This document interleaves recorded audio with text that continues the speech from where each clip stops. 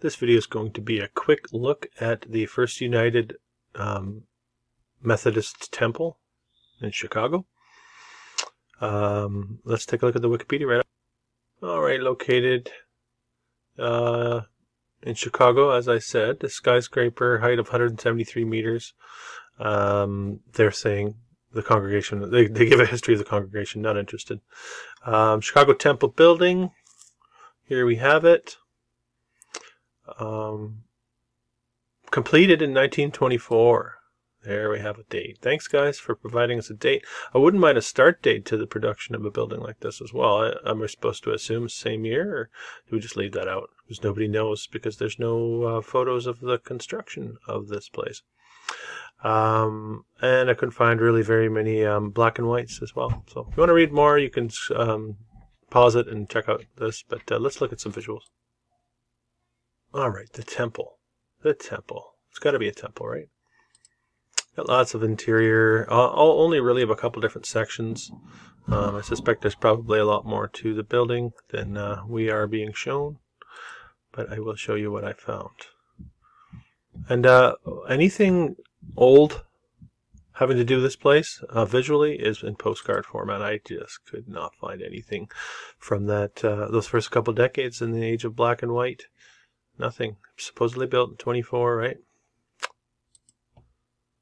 Well, I would have liked to have seen a construction photo. I like when we get those.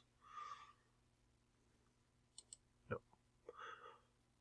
So what a building, really, because it's basically a cathedral, but it's a high-rise as well, and of course it's going to happen in Chicago.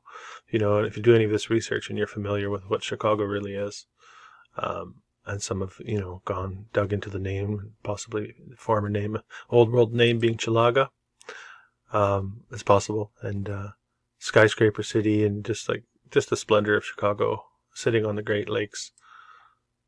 I think it's unparalleled. I think it's a serious metropolis of the old world. All right, let's bring back that old world. Look at these. I love these. All right, level of detail through the roof.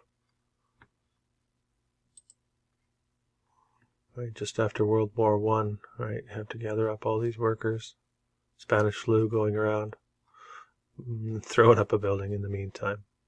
No visual evidence from that time, at this point in time, in the making of this video, end of 2022.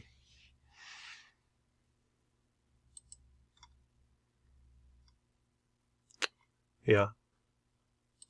There are so many like this. I think I'm going to do more of these type of videos just to spotlight a building.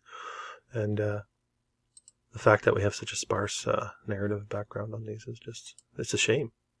And it's cause for investigation. It's just a reason why we need to look into this stuff and question the narrative.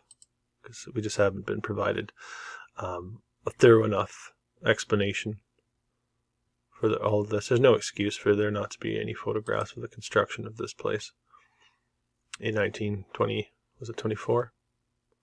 I don't think there's any excuse for that. And then the interior finish here. Oh, so if it was completed in 24, when are we supposed to assume it was completed, or it was begun? The construction had begun. Can we at least get that date? I always think they make the mistake. This is one of the architects. Well, I'll get back to that. Let's check the architects out. So the gentleman I just showed you supposedly is William Hollibird. I checked out Hollibird and Root, and there's not many visual portraits of these guys, even though the work goes right up into the 30s. I think these guys are supposed to be Root. I don't know, there's the one I showed you. We got Burnham in there, right, just in case. I'm going to steer you into Burnham's direction. Right, Daniel Burnham. Did a video on him. Anyway, Hollibird. Yeah. Look at all the buildings that are attributed to them. And the list goes on and on and on. It's just, and of course, it's always just the architect, right? We aren't given any allowances for the builders. Are we to assume there was just droves and droves and droves of skilled builders at the time? I think that is the assumption, or the assumption is who cares? Who cares about the ones who did the work, right? I know I bring it up all the time in my videos, but it's to me it's a joke. It's a joke. I look at this kind of work and we're not going to give these people credit. It's shameful. Right? We're going to give the one who did the drawing, but we're not going to give credit to the people who put this together. No thanks. Which just tells me, and who's taking credit for the actual work? That should be the era of somebody's great-grandfather still alive today who worked on it, right? Chime in if anyone in your family worked on this building. Please do. Right. Anyway, I wanted to share this one. This is one of the many anomalies of the past, as far as I'm concerned. The sort of glossing over of the construction of these places. I have a few more. There's the top of it. So if you haven't heard of this place, you'd be surprised. When you start digging around into this old world business, you start to realize how much has been zapped.